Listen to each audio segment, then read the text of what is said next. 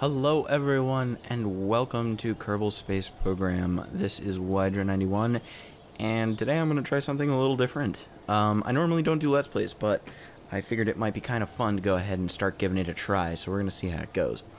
I've been playing Kerbal Space Program for quite a while. I think I've been part of the game since, I think, 0.16, if I remember correctly. Bought it back when it was only $20. I took a bit of a break from it. I mean, it just got kind of old. There wasn't a whole lot to do aside from just build spaceships and launch them, which is fun, but after a while it gets kind of old. So, with the release of 1.0.4, I believe, was when I picked the game back up, I wanted to start exploring it again, and I discovered things like career mode, science mode, and then good old sandbox, and all of the new parts and just new ways that they play this game. So, I have started my career mode already. Unfortunately, you guys aren't going to be watching it from the beginning, but I have still got plenty to do. So as you can see, here's my tech tree. I'll just go ahead and show you that real quick. Haven't emphasized too much on the science, but definitely on flight control and all that kind of stuff. I do need to start working on wherever fairings are. I know fairings exist in the game.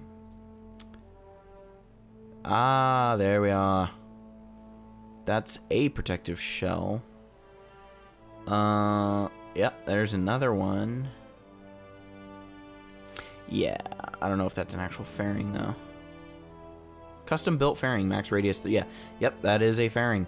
So I have to start working on that. But I've got, as you can see, I've gotten a decent amount of science. I have been to, let's see, I have been to various parts of Kerbin. I've been to the moon, and I've been to Minimus. So I've got a couple more missions I could probably run to Minimus. Definitely have another mission to run to the moon. And then I think Duna is going to be my next target because I've got two missions over in the Duna system, Ike and in Duna itself. So got a couple of those. Looks like it's going to be a lot of fun. That being said, if this series initially comes off a little bit clunky, please forgive me. This is my first time talking directly to my audience, so it's going to take me a little bit of time, but I'm pretty confident that I'm going to have some fun doing this. So, and for any of you wondering, I do plan on doing the whole webcam or video camera capturing at some point or another, but it's going to be a second before I'm able to really get started on that. So, let's see, let's start off here and see what we need in geosynchronous orbit. What is geosynchronous okay, I would have called it Kerbosynchronous, but whatever. Whatever. I need to put in geosynchronous orbit. And geosynchronous, if I'm not mistaken, means that it's going to pass over the same point on the ground at the same time every day. Whereas geostationary would be even further out, where it's literally above that point all day. Very interesting. It gives you a decent amount of money. I mean, I might as well accept it. I've got unlimited active contracts. I'm not a fan of these temperature scans, though. Equatorial orbit, that's easy. Okay. So I planted a flag on Minimus. Oh, wait, you know what? I don't think I actually did. So let's do that real quick. That's easy. Because I've already got someone on Minimus. You're like, why is it easy? Gotta fly there. Okay, let's go to the Minimus Trinity ship, which I need to rename it. It's the beginning of Minimus Base 1. Yeah, so I landed this out here. What was going to be last episode, but it really wound up not happening. So, I need to plant a flag. Who's gonna get the honor to do that? Let's put our first female scientist. We're gonna put her on the surface. And of course, they always come out upside down. Those goobers.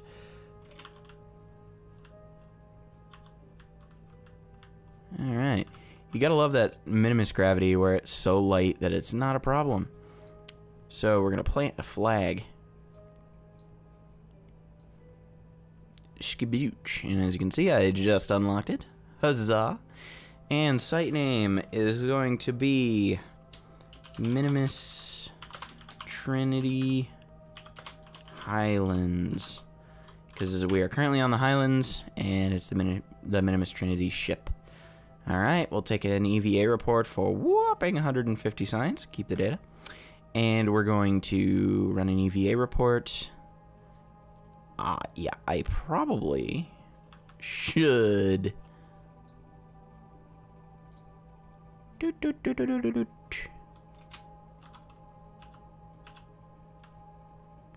Cool. Okay, easy peasy. I'm aboard, and we're gonna transmit review data. That one we want to transmit because that's 100% for sure. So transmit the data. Cool. And we don't have room for that, so there's no point in processing in the lab module. For now, we're going to keep the data, and we will come back to that later. And let's observe this materials bay.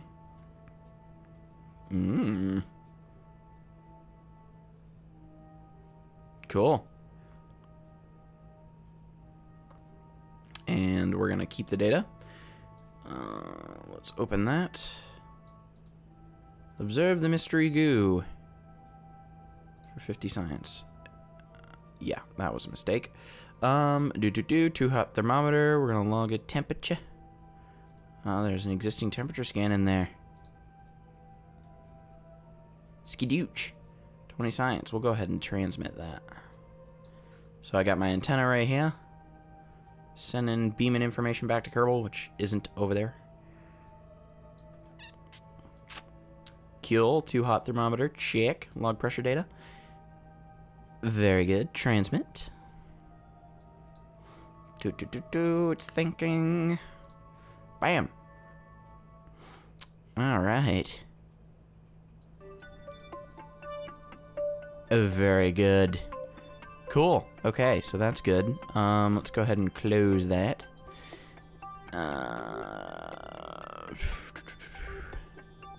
Yeah, we'll leave that as is for now. And we might collect more later. Give us 187, so we'll be able to unlock another thing. Woohoo! So I think I've got something else there. Cool. So we're right there right now. Let's go ahead and just use the map view since we can see. We're right there. We've been over here. We've been over there. Okay, I'm pretty sure I've been over here. But according to this, I haven't. So, yeah. So I could go that direction.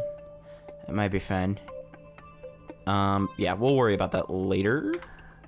So let's go back to the Space Center. So that should have given us a little bit more money. Yep, we're up to 1.3 million, whatever they are. Yep, and you'll see that the plant a flag on Minimus is gone. I have to plant a flag on the moon. So I think I'm going to begin building a lander for that. Research, right. I was like, what was I going to do next? I would say advanced landing would be really nice to have. Even though I was just talking about getting advanced aerodynamics. Duna is very similar, in my knowledge, in gravity and all that, to Kerbal. So it will need to be robust, to say the least. And then advanced control, which gives us an advanced reaction wheel, and yada yada, ba ba ba. Decisions. Decisions. What decisions shall I make? Oh, drogue chutes might be nice where we're going. Just flips us around the right direction. All right, I'm going with this. It has been decided. Yeah, I think I made a good choice. We'll see if I'm right or not. I hope I'm right. I don't know. Okay. And she did, and in this... Oh, that's not what I wanted. I wanted to see how much it cost to upgrade it.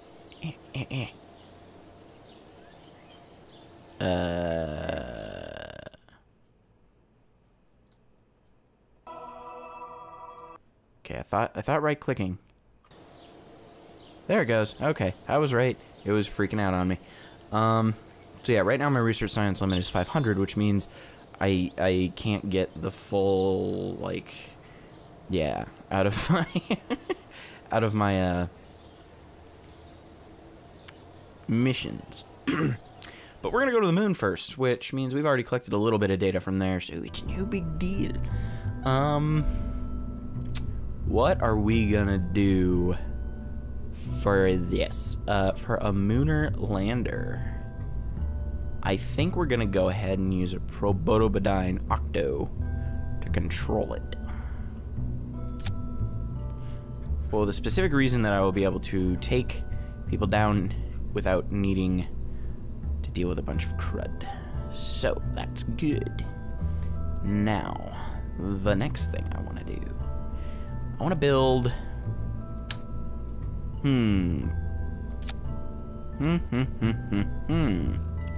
How do I want to do this? The problem with these science labs is they're so daggum tall that you really have to be careful. Like, it could really cause some problems. We're gonna make it nice and wide. How are we gonna make it wide? With one of these things. I could not. I could just not. And take a scientist. I'm a smart man. I'd like to think. Let's take a 2 down, just in case. Take a Mark II lander can. Okay. I'm flying by the seat of my pants here, guys. Let's do this. Ooh boy. We need more thrusters. Okay, so let's just take a quick look and see what... Okay, we've got positive thruster weight. That's good. Which means that is actually viable. Surprise, surprise. How big are these? Whoa. Holy moly, those things are huge. Let's go with these. These are kind of intermediate. I think these will be a good, nice and symmetrical. Okay, and let's take a look at... It's wide-ish, but not really wide. I could reduce how high it sits off the ground. Or, seeing as that this is a scientific flight,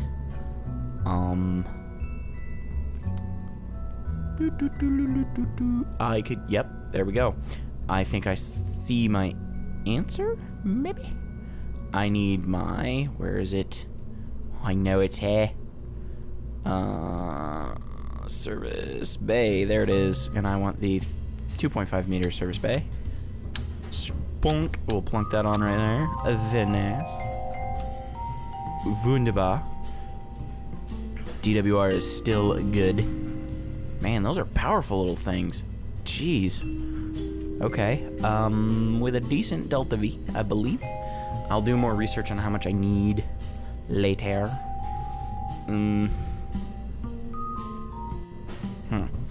Cool.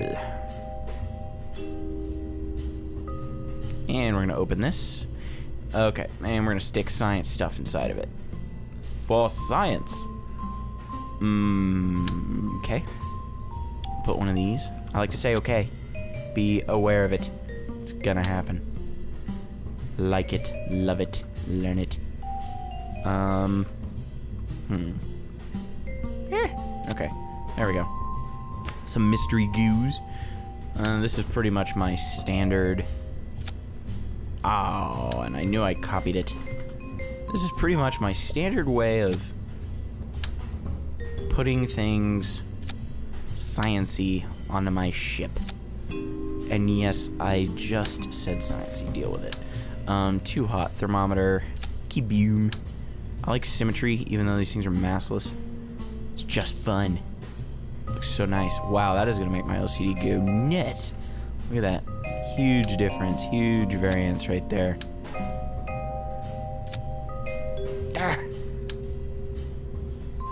And yes, I see that that one's a hair higher. I don't care at this point. Okay, and then we're gonna stick that puppy right there. Yeah, that's legit. Actually, let's do this. This looks cooler. Nope, not what I wanted. Nope, still. What the heck? Whatever. Yeah, that is a totally viable way to attach things. I'm gonna see if this does. Wow, look at the size of that thing. Holy moly. Jesus. Doesn't even fit sideways in there. That actually kind of fits. It kind of fits just about as well as anything else you'd expect, wouldn't it? Okay. Slop that guy right on there. Excuse me for the burpage. I always get lost in these menus. That's because there's more stuff on that menu now than there used to be. Man, I am having digestive problems, guys. Boo. Man, this is gonna be so cool. The only thing it's missing is RCS at this point. How shall I attach mine RCS? I'm thinking in a circular fashion directly above the engines. How much RCS does that give me?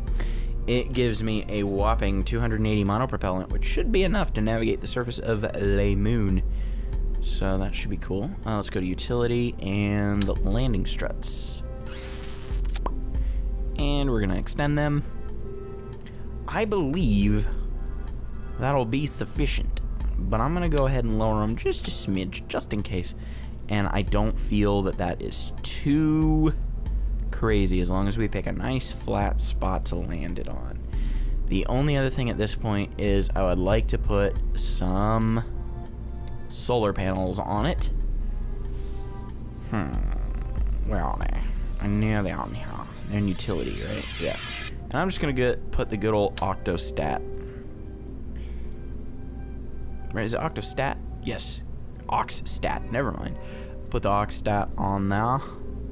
Like, so. Okay, so that'll be for in-flight recharging. And then I'm gonna put 4 on the top for not in-flight charging. While we're sitting on the surface of the moon, we wanna get some stiff. So we'll use that to our advantage. Okay, we'll close that up, make sure everything fits inside nice and purty, and there's my lander. I hope it works. Okay, that thing is too big. I'm trying to think of a good way. That's unique. It's an interesting way to do that. Funk on, I got it on there too.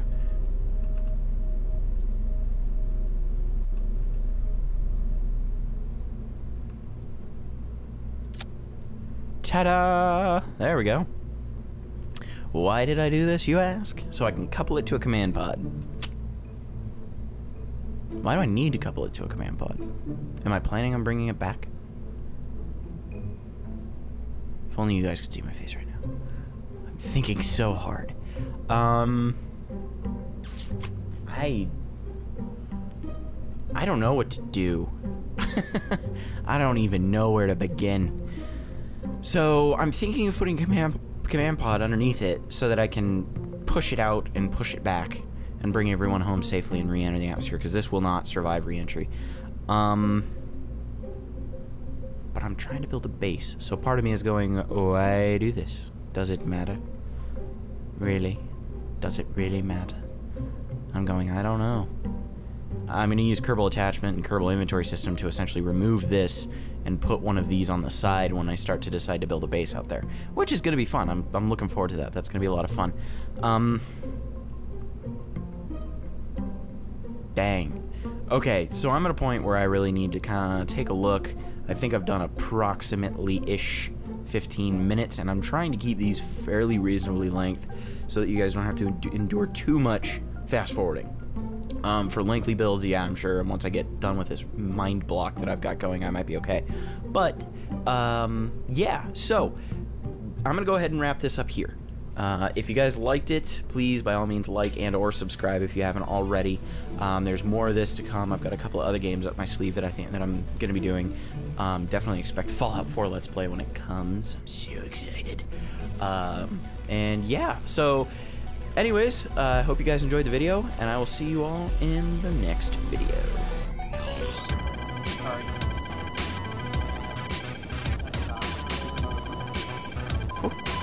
Oh, I am defensive. There I go. I'm coming at this hard right now. Jack yourself on that power line. Uh-oh. And you fail.